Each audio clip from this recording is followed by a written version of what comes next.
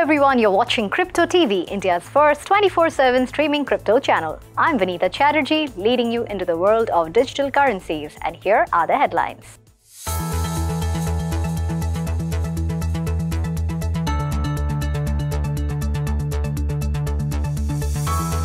Coinbase to hire over 1,000 people in India hub amid regulatory clarity. Indian gaming firm MPL in talks with FTX. Doge rallies 9% as Elon Musk buys 9.2% stake in Twitter. Cryptocurrencies mixed amid global uncertainty, Bitcoin near $46,000. Binance NFT to drop Mike Tyson's NFT collection. Wave's USDN stablecoin drops 15% amidst manipulation. DBS not opening crypto services to retail market in near future. Reddit integrates Ethereum NFTs on its global platform. Coinbase Inc., a US-listed crypto trading platform, said it has invested $150 million in homegrown Indian technology companies in the crypto and Web3 and plans to hire over 1,000 people in the country hub this year. Coinbase's plans of India expansion have come close on the heels of India implementing tax regulations for crypto assets. Brian Armstrong, co-founder and CEO of Coinbase, announced via blog that the company will be hosting a crypto community event in Bengaluru to discuss the future of crypto and Web3 in India on April 7th. Armstrong is on a visit to India and plans to meet students from top universities, crypto founders, Indian entrepreneurs and crypto evangelists during this week. Coinbase's Indian tech hub was launched last year and has over 300 full-time employees across regions. Cryptocurrency exchange FTX is reportedly in talks to invest in Indian gaming firm Mobile Premier League or MPL. MPL is looking to push into Web3 gaming and is in talks with several investors including FTX. Earlier this year, FTX has created a gaming unit to boost crypto adoption in gaming. The Indian gaming firm, which has received investments from Sequoia Capital India and RTP Global, has several mobile video game titles ranging from sports, card games to fantasy games. The firm has earmarked rupees 2,000 crores for its popular fantasy cricket league, in which players can win up to 1 crore. Elon Musk, Tesla CEO and SpaceX founder, has taken 9.2% stake in Twitter Inc. According to an SEC filing, Musk has purchased over 73 million shares of common stock, with TWTR trading at $39.31 at Friday's close. This brings the total purchase to more than $2.8 billion. The Tesla CEO's purchase of a stake in Twitter comes as a social media platform is exploring the possibilities of decentralization. Dogecoin, one of Musk's favorite cryptocurrencies, has benefited from the news of Musk's newfound Twitter stake.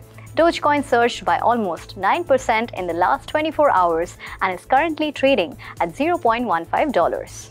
Cryptocurrencies traded mixed, with Bitcoin trading near $46,000 amid uncertain political and macroeconomic outlook. The tech-savvy Nasdaq and the S&P 500 futures traded higher as investors looked past the US Federal Reserve's anticipated rate hikes.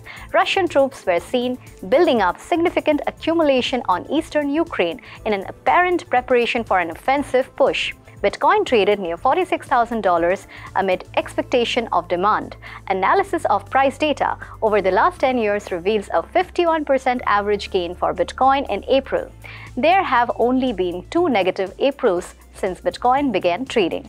Ether, the second largest crypto by market capitalization, was trading around $3,400, little changed in similar time frame. Meme coin Doge was trading over 5% higher. Doge alternative SHIB was up over 1%. Mike Tyson, the boxing legend, has partnered with the Binance NFT marketplace to launch a mystery box NFT collection. Mike Tyson will release the collection of 15,000 NFTs to a global audience through Binance NFT. Those who participate in the sale can buy a mystery box NFT valued at 44 BUSD. The NFT buyers will also unlock the ownership of Mike Tyson merchandise that has been physically signed by the boxing legend. The merchandise available includes gloves, shorts, t-shirts, and training gear. The NFT sale will be open from April 5th, 2022 at 11 a.m. and close on April 5th at 11 p.m. After the primary sale is conducted, the secondary market will be opened.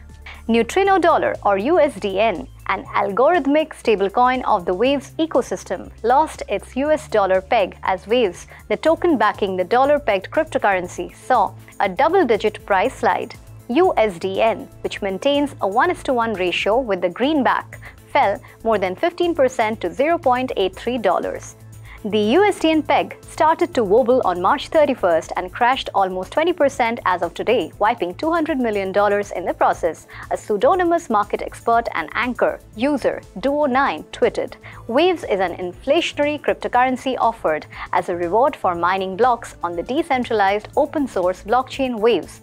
The native token slipped 18% to $42.45 in the recent trades. Users must lock in Waves in Neutrino's smart contracts in order to mint USDN, while USDN redemptions hurt the stablecoins as investors try to unlock Waves' supply. Waves token surged over 200% in March to record nearly $1 billion market cap. The Waves team last week was accused of manipulating the price of its native token through decentralized finance lending platform Wires.finance. DBS, Southeast Asia's largest bank, said it will not extend crypto trading services to retail customers in the near future in what appears to be a U-turn of its stance on the asset class. DBS Chief Executive Piyush Gupta had said in February that it plans to extend crypto trading services to retail clients by the end of 2022. Interacting with shareholders at an annual general meeting, Gupta said that the most regulators are rightfully concerned about allowing crypto as an asset class in the retail market. Gupta, however, acknowledged the growing popularity of cryptos as an asset class, saying, "Left to ourselves, I think over time, digital currencies and crypto assets are going to be pervasive. And therefore, sooner or later, I think the world will have to come to terms with this as an asset class, not to replace money, but certainly as a store of value. I think it will have a role to play." Reddit, one of the biggest social networks in the world, has incorporated Ethereum-based NFTs within its platform. According to reports, 4 CryptoSnooze NFTs were sold for as much as $400,000 each to use as an avatar within the Reddit platform. Presently, customizing the avatars won't be available to Reddit users, even for the 4 auction NFTs. Instead of doing that, MetaMask helps users conduct their NFT art assessments with their given choice of NFT or JPEG. However, market experts also pointed that there are risks to making the address of Ethereum users visible to the public. It is a privacy concern as the value and nature of the transactions of the individual can be easily tracked on public domains. Platforms like OpenSea eliminate the problem as they only display the individual's blockchain address through the parameters of username and account. Well, that's all for the bulletin of this hour. Keep watching cryptoTV, India's first 24/7 streaming crypto channel. I'm Vinita Chatterjee, signing off.